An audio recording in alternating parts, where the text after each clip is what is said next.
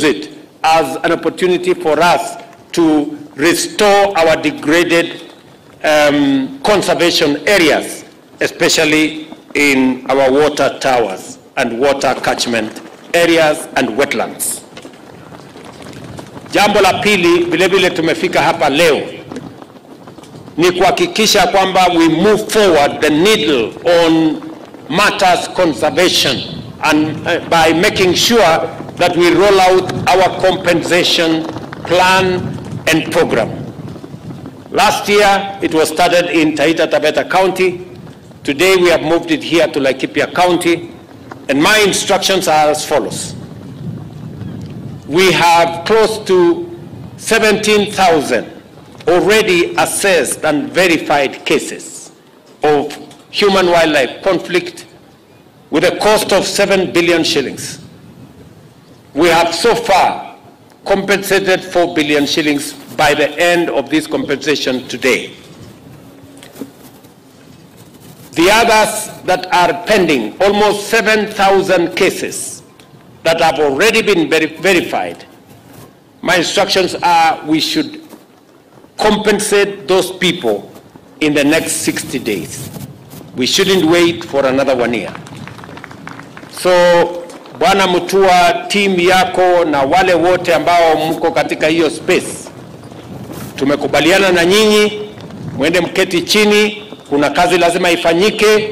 Nimemwambia leader of majority awashughulikie kule bunge, Bwana Kareke na team yako mko hapa, mkamilishe maneno ya ile regulations so that in the next 60 days, we should compensate another 7,000 Kenyans who require 3 billion shillings so that we can ensure that we build confidence between the public and conservation so that we can recruit them, knowing very well that if wildlife get into their way, if wildlife destroy their property, if wildlife are engaged in human beings, there is a mechanism for people to be compensated.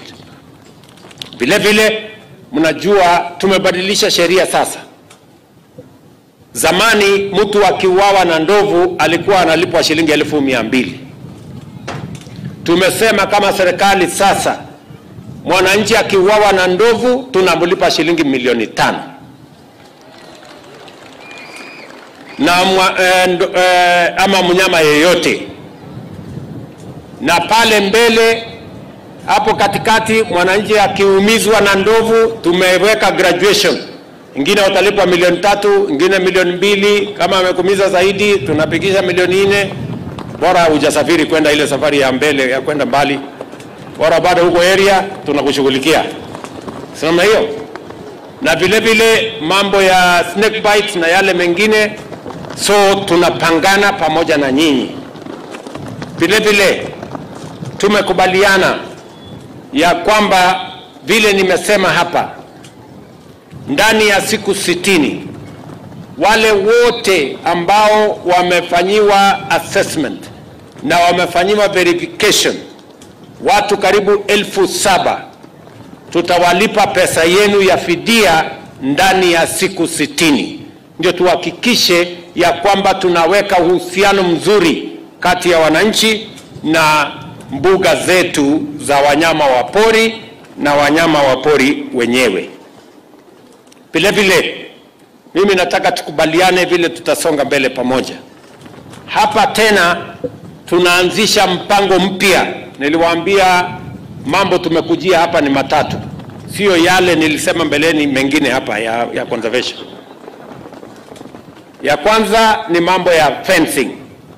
Na sio fence tunaweka hapa Laikipia peke yake.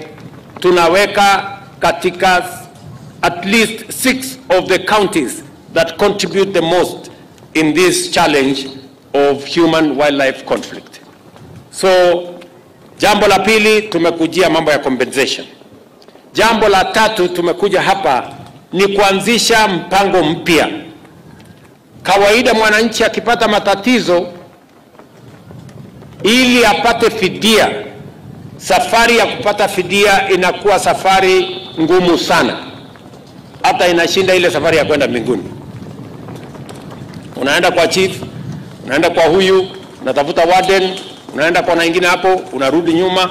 Sasa tumehamasisha ili mwananchi akipata matatizo, sasa tutakuwa na mtandao ya kureport incident na kuhakikisha kwamba tunarahisisha mwananchi alipwe fidia kwa muda mfupi. Mtu hawezi kuwa ameumizwa na ndovu alafu anangojea miaka 5, miaka 10 ati ndiye apate pesa yake. Tunataka hii kazi ifanyike haraka, ndani ya miezi chache. Mtu ambaye wamepata hasara, kama ni wanyama, kama umepoteza wanyama, wakulima, umepoteza mifugo yako, ama umepoteza mimea yako, ama mwananchi ameumizwa, iwe ni kazi ambayo inafanywa kwa hali ya haraka. So tutashirikiana, and that is the program we are also launching here. Sasa tutakuwa na vijana working with communities, ndio tuhakikishe ya kwamba kazi hiyo inafanyika kwa muda ambayo inafaa. Vile vile, ili kuhakikisha ya kwamba wanyama tuko na askari wa kutosha, kuhakikisha kwamba wanyama wetu wanakaa pale kwenye mbuga zetu na sehemu ya misitu. Vile vile